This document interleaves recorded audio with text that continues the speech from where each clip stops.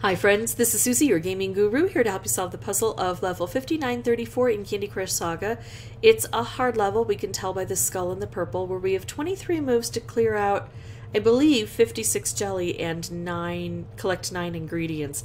Some things kind of flow onto the board as we start this, but I don't see any jelly being removed completely, although you'll see that some of it is down to 1 layer thick at this point in time. Alright, so here are the ingredients. We've got to collect keys from here to open these up so they can drop in, plus we've got jelly underneath. Because there's jelly underneath, I want to focus on this quickly. My ticking time bombs are only set at the same number of moves I have, so they are moot. I don't have to worry about them at all. They are never going to endanger me. What is going to endanger me is, look at this, I've got these gaps here where this is not filling in. This could be a problem.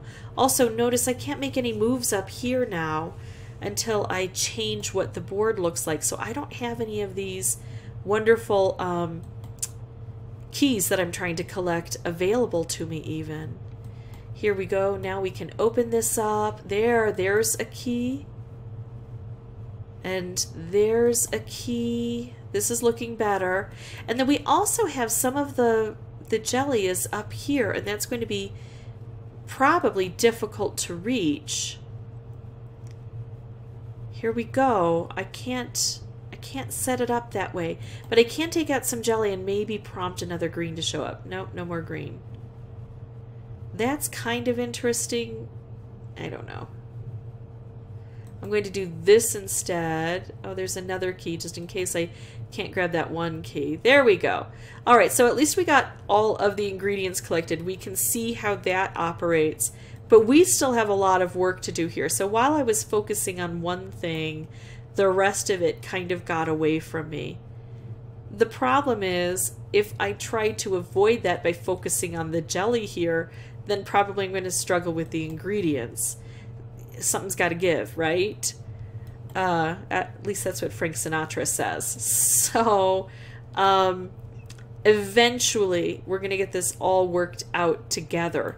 But in the beginning, it's going to be hard to know how to balance those. I was letting the conveyor belt take that out for me. So at the end of all of this, I'm left with still needing 12 of the jelly. Not great, but it's a hard level, so I expect to grow and learn each time I play. I'll pause the recording, come back with a new board, and try to balance my work on both areas a bit better and hope to get a bit luckier up here. Be right back. Okay, so I did a bit of investigative work on this, and I learned that if I think I need to focus here because this doesn't populate all the time, I abandon this part and it is a disaster. I really do need to focus here when I can.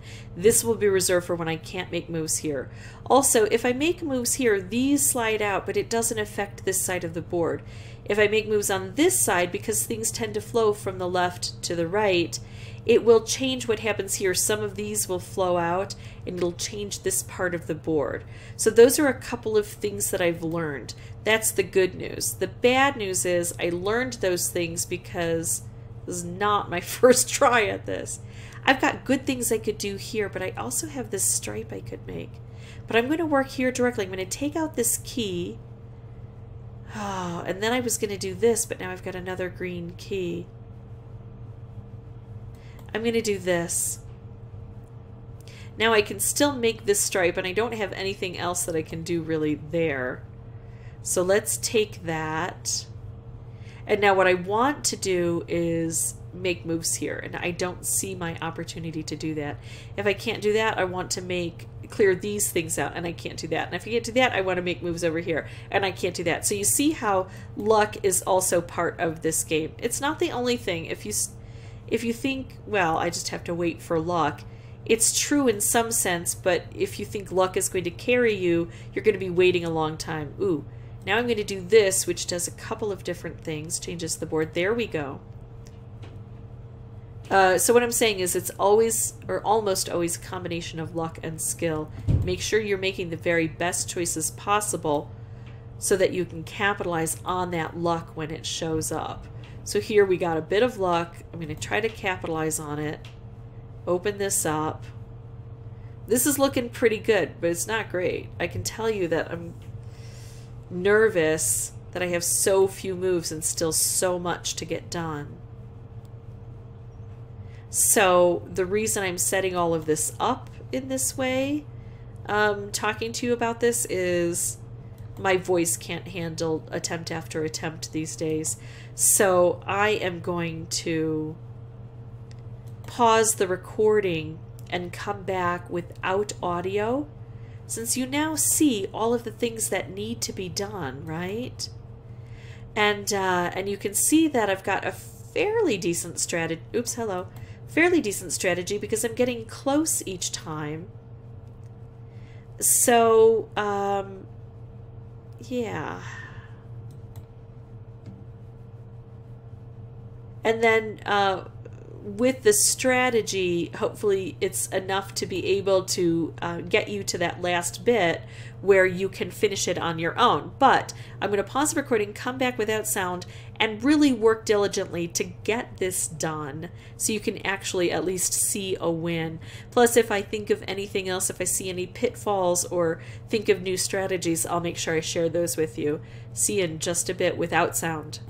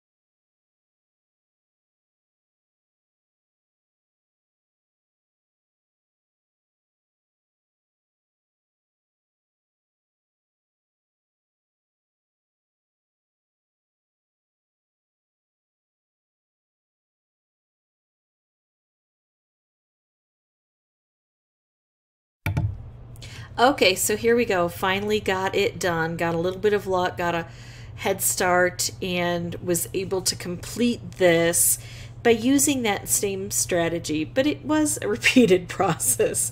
That was about the 33rd or 34th or 35th try. But got it done. That's all that counts. I get to move on. Hopefully this was helpful to you. If it was, I'd ask that you consider liking and subscribing. If you can make a color bomb combo with anything else, your chances will be much more likely to get you a win. And as always, thank you so much for watching. Bye-bye.